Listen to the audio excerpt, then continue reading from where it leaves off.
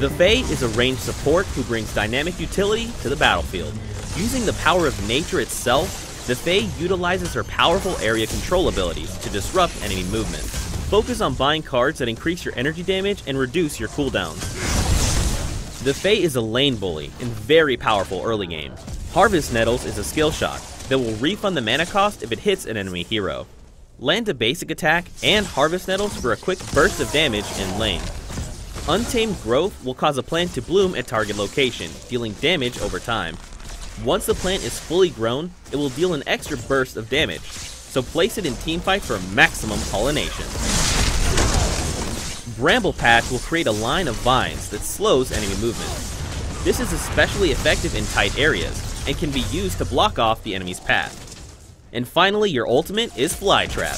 The Fae grows a massive plant that lashes out and drags enemies back to the plant. This is great for displacing enemies and setting up plays for your team.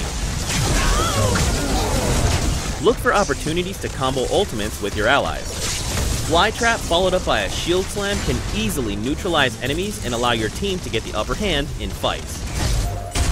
Be a force of nature the enemy can't overcome, and take over Agora.